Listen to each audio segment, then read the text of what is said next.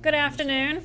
I'm Michelle Gavin, the Director of Public Communications for the City of Savannah, and today we are joined by representatives from Open Savannah to announce a very exciting partnership which will increase the transparency with city government, especially in the budgeting process. We're going to be hosting an upcoming event on Saturday, October 20th called CityCampSavannah, the City Budget and Beyond. So here with us we have City of Savannah Mayor Eddie DeLoach, our Mayor Pro Tem, Alderwoman Carol Bell, also Melissa Carter, who is our Office of Management and Budget Director, and Carl Lewis from Open Savannah. We're going to begin with some comments from Mayor DeLoach.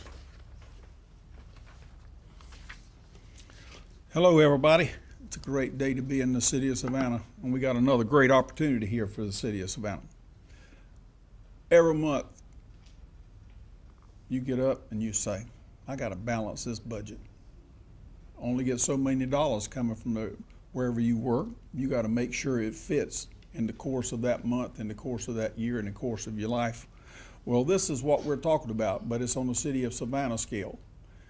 And so we're going to let the citizens have an opportunity to see how the budget's developed. Whenever you start going and looking at a budget and you start saying, well, you know, I really feel strongly about this point here. I really feel this is an important thing we need in our budget. But then you go and you look at your coins and you realize, well, don't quite have the money I thought I had. And then you said, well, what can I cut? That is what we do in balancing budgets in city government, is we try to prioritize the most important things, and then we try to fit them into a budget, and that means that we end up taking from Peter and putting it in Paul's pile. That being said, we look forward to the citizens participating in this. We've got a great opportunity to work with the Code of America Brigade, and they're going to bring an app to you that's going to give you an opportunity to where you can go in and you can help us balance a budget. It's going to be a learning experience for you. It'll be a great experience for you. It'll be something that might possibly we can use from you if you got some ideas that work out. So with that being said, I'm going to turn it over and let Carol Bell have a comment, or Melissa, come on up and have a comment, because she's the one that's got the sense about all this. Thank you, Mayor DeLoach. Good afternoon. Along the theme of one city, one direction, Savannah forward, collectively, citizens and all of our stakeholders within our community and city staff, as well as your elected officials, developed a strategic plan together. And the process of engaging our citizenry to now move that into the budget development process is just, in my view, astronomical, and it gives us a great opportunity. So I, for one, as the city's Chief Budget Officer, am very excited to partner with Open Savannah, and to all of you who are watching, the citizens of Savannah, our stakeholders, our businesses, as well as those visitors that may be watching, on how we are doing business in Savannah moving forward. And so the CityCampSavannah event, to be held Saturday, October 20th, is an opportunity for us to engage each other collaboratively. What issues can we circle around and talk about together collectively between community and city staff members to come up with a common solution? We want to hear from our youth, middle school age and high school age students. We really want to make sure that they have a voice. And during this event, we are listening to your voice. So please come out, participate, register for the event in advance. Plan to spend the day with us. We promise it to be a fun event, one built on engaging each other, listening collaboratively to your needs, your desires, your wants, as well as to understand how the city does develop its budget cycle. What are those parameters that the city is married to? What state laws and regulations we have to abide by? And how can we, again, support our strategic plan that collectively we put in place together? And we want to make sure that we don't lose sight of that. That we want to make sure that we all realize that we all have ownership in the city of Savannah going in one direction, moving forward together. Thanks. I'd like to turn it over to Carl with Open Savannah. I can't thank Carl enough for all his hard work and his team's hard work for partnering with us. Yeah, it's thank you, Melissa. It's definitely been a team effort. So when we first started Open Savannah a little over a year and a half ago, we're a local all-volunteer organization that believes in restoring civic trust, specifically in local government, because civic trust is what sparks participation, and participation is required for democracy to work.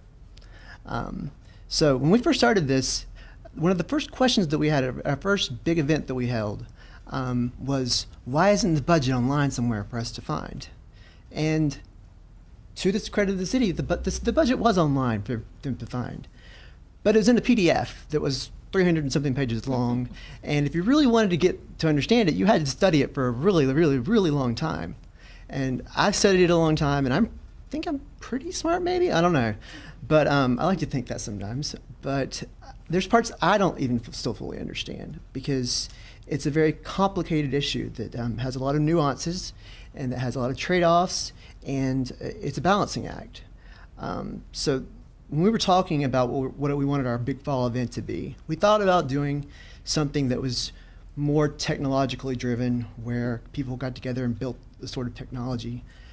But when we thought about what the core issues were that we were facing in our community, this is something that came up over and over again. Is like people didn't understand the budgeting process, or they had lost trust in city government to fulfill that. So we think that we're better than that as a city. That we can do this together, and we can get along, and we can have civil discussion about things, not just when we're angry at a city council meeting about something being cut, but that we can do it proactively before that, and have deliberative democracy beforehand. So that's what really the goal of City Camp is. And it's called an unconference. And if you're not familiar with what the term unconference means, it's basically just a fancy way of saying that you set the agenda. So we all set the agenda. If you want to present a breakout session, you can sign up for that now at citycampsavannah.org. If you want to lead a lightning talk, those will be voted on actually the day of. So largely participants will set the agenda for this event. So it's your chance to speak. It's your chance to be heard. It's your chance to talk and have dialogue. And everyone will be peers at the event. It's not a top-down initiative. It's a bottom-up initiative. Open Savannah is entirely volunteer-driven, and we citizens, residents of this community who want to do and use our skills as much as we possibly can to really just help bridge the divide that sometimes we see. So actually right now, if you want to go ahead and get involved and make sure that you are informed of when the app actually launches, if you text CityCampSav, that's CityCampSav to 797979, that'll loop you in there, and then we'll shoot you a text with a link to the app once we've got the latest budget numbers and scenarios in there. Because the budget process is still ongoing, and there's still some decisions or not decisions to be made, but some things to analyze. We're still trying to get the numbers all quite right in there. But we'll have that within the next 2 weeks, definitely. And we're also seeking sponsors for this event, so yeah, that'd be great too. Thank you. Good afternoon. So as a former budget analyst, this is extremely exciting for me. Just a few years ago, I began my career. Why are you all laughing? I began my career in local government in the budget department. And I am very passionate and very excited about this because I think this is an opportunity for the citizens of our community to become engaged, a civic engagement at its very best, to become engaged in how your taxpayer dollars are spent. So it's an opportunity for you to, one, learn what we do in the preparation of a spending plan for local government, but it's also an opportunity for you to have a voice. And in that learning process, I think it would give our citizens a greater appreciation for those tough decisions we as staff, Melissa and her group, those tough decisions that they have to make before they even present a balanced budget, which we have to do by law before the end of the year each year. And you will also understand why it's almost impossible sometimes for citizens or organizations to come to us mid-year and almost demand that we fund your favorite initiative because you think it's the right thing to do and these are our monies. Well, I think if you come to CityCampSavannah on October 20th, Budget and Beyond, I promise you, you will not leave that place without knowing how these decisions are made and how you can have a voice in it at the appropriate time. So I would like to encourage the public to come out and learn what happens in this process and learn how you can really have a voice in those decisions that are made. As the mayor said, you do this on a monthly basis for your personal budget. So this is an opportunity for you to have participation, be engaged in the process for the spending or the financial plan for the city of Savannah. So I encourage you to come out. It's really not boring, but it really is tough. And it's getting tougher because we have so many needs as a community and the dollars are shrinking. So thank you, and we appreciate it. Are you gonna have to take questions? Yeah, we'll take a few questions. I cannot. How do you anticipate this budget year coming along? Do you think we're gonna have a challenging year up ahead with the elimination of the fire fee? Based on the fiscal challenges we've been addressing throughout this fiscal year, we undoubtedly will have to put our heads together to set forth a balanced budget for FY 2019. Each budget year, there are a lot of challenges. There are so many competing needs. We have priorities that have been set forth in strategic plan that take a little bit of working around, because just as in your own personal family budget, your costs do increase every single year. Sometimes your income changes from month to month, year to year, as well as your expenses. And so the city budget is not different. We still have to deal with those inflationary costs, competing challenges and priorities in order to maintain our service levels. And so that's not something that we can go any year without having to address. So I think FY19 will be just like it was in FY18, just like it was in FY17. We are experiencing, as Alderwoman Carol Bell said, our revenue growth is shrinking and is not pacing with our expenditure growth. And so unless we get those things in line, we're going to continue to have those challenges. But I think collectively as a group within the community, having citizens come and get engaged through the event, the CityCampSavannah event, I mean, that day is centered around solutions and resolving issues. And we like to kind of partner with the citizens and the community as a whole to come up with which ways can we address some of these challenges that we foresee for FY19. That's going to be a one-day conference. Yes, sir. Budget issues are complicated as it is. Most people cannot even manage their own personal household budgets. How much of the conference is going to be actually educating people to let them know exactly how the city makes decisions? And after doing all that, will there be time, or will it be feasible for them to actually be able to participate with some of their ideas at that point? Oh, definitely. What we have planned out for this event is half of the day, the first half of the day will be educating the participants on how the city does develop its budget. So first you have to understand how, the process and the methodology that's used in order to come up with any solutions in terms of to potential problems. The second half of the day is based on hearing from the participants and collaborating, whether it may be in focus groups around a particular issue, but as Carl mentioned in his speaking, in his talking points, that if there were any lightning breakout sessions that any citizen that's participating wants to have, please contact us. If there's a particular concern or particular issue that you want to make sure that we talk about that day, we're open. Again, this is to be collaborative and engaging. We won't want to make assumptions that we know all of the issues, right, that our community and our citizens are concerned about. We want you to tell us, and we want to rally around those issues together to resolve them. But I don't want you to lose sight of something that Melissa said earlier.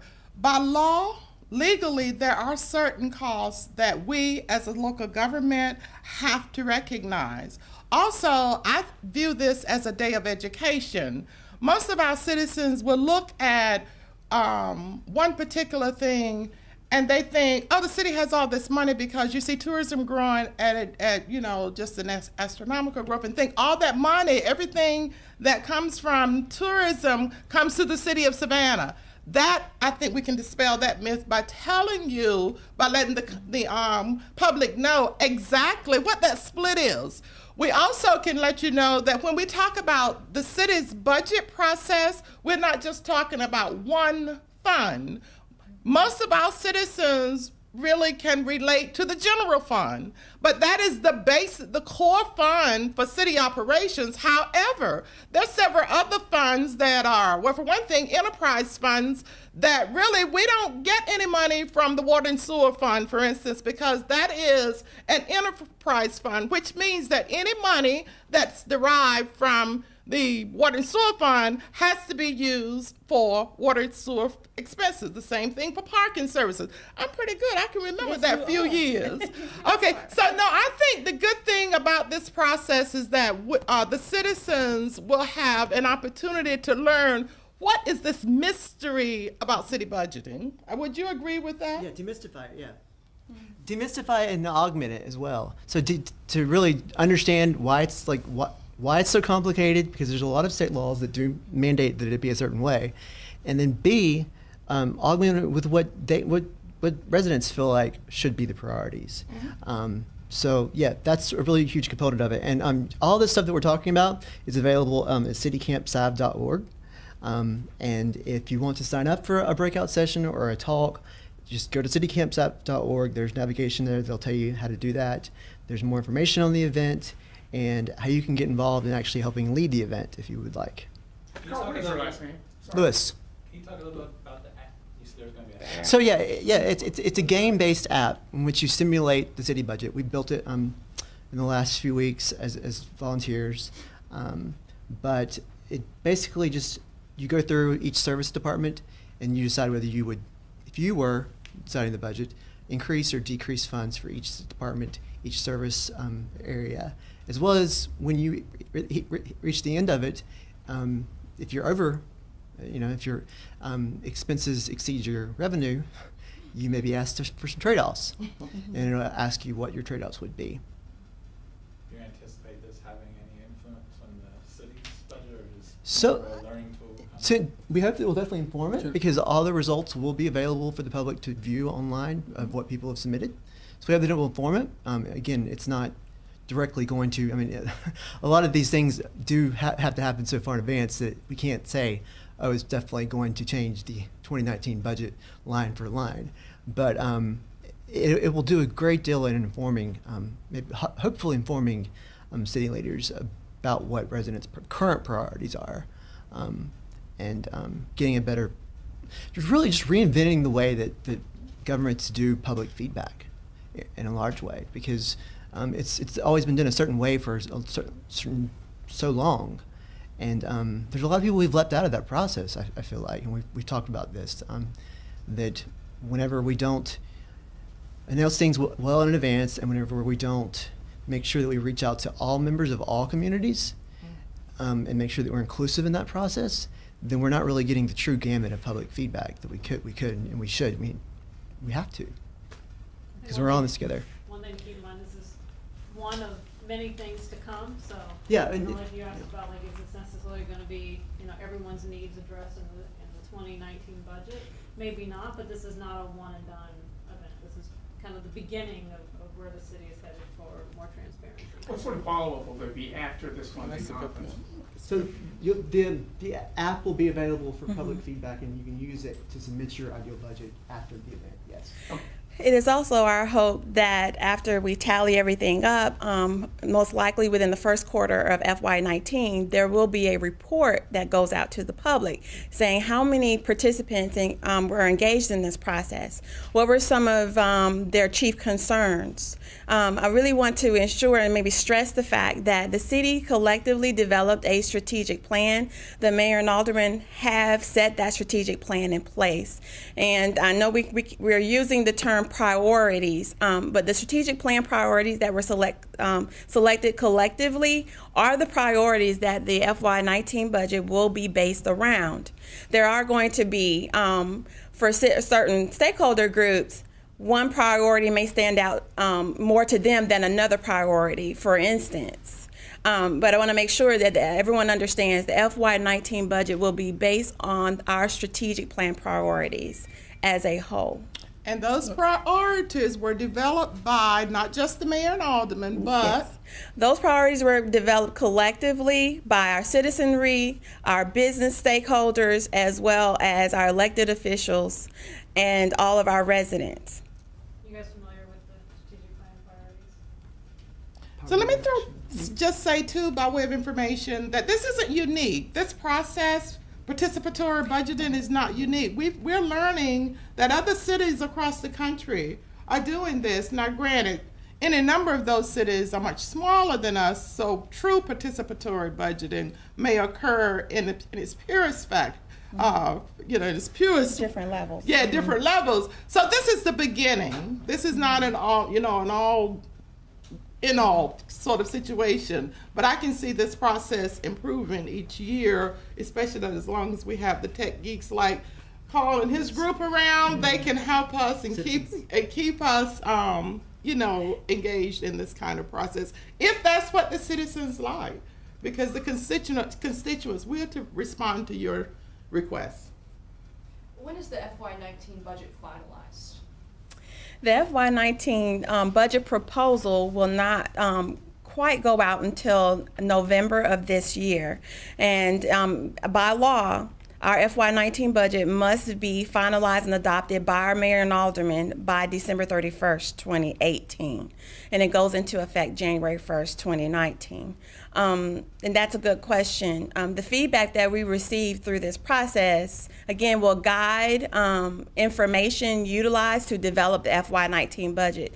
But just as Carl said, there will likely not be a one-for-one, line-for-line adjustment made just due to the timing and the magnitude of everything that our mayor and elected officials have to go through in order to make sure that they are confident enough in this spending plan for 19 before they vote.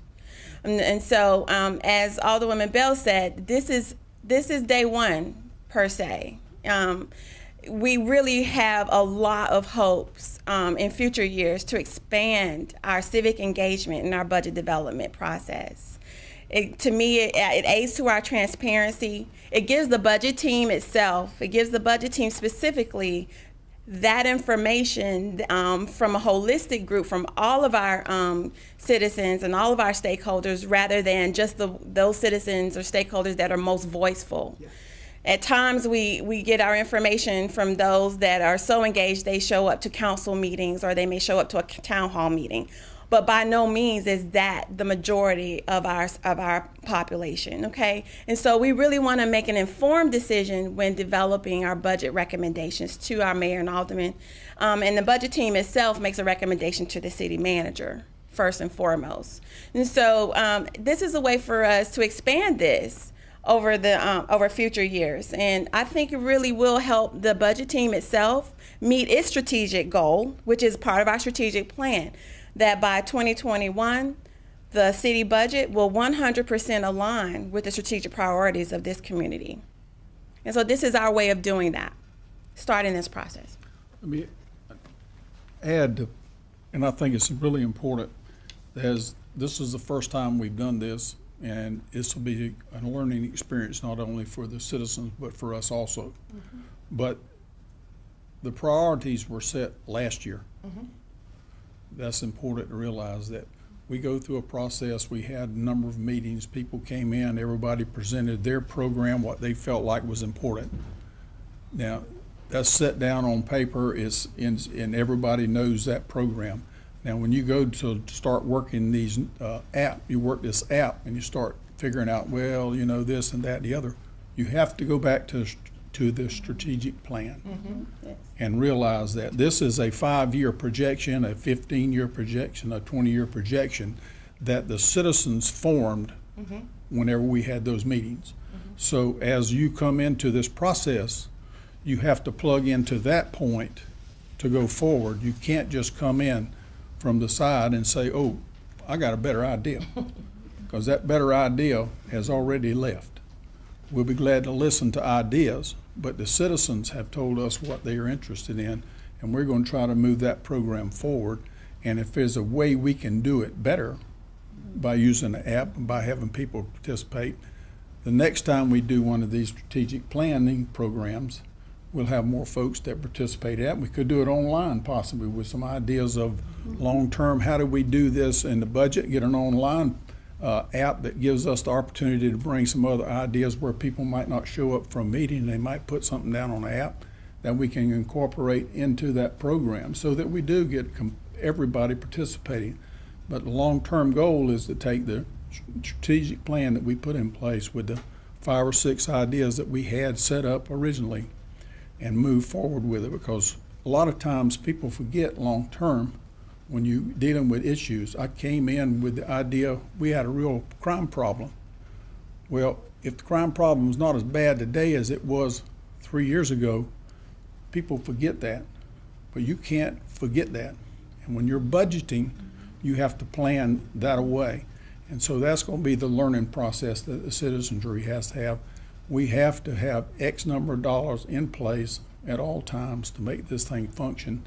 And that's what we'll learn as a citizens and as, well, I've learned as a mayor and council. I think we've all learned what it takes and the cost of doing the things that we want to do.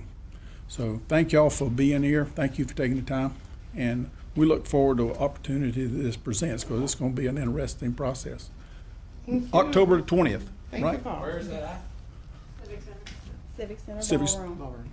What are the hours? So from 8:30 breakfast to 8:30 and to 5. To 5. Thank you. And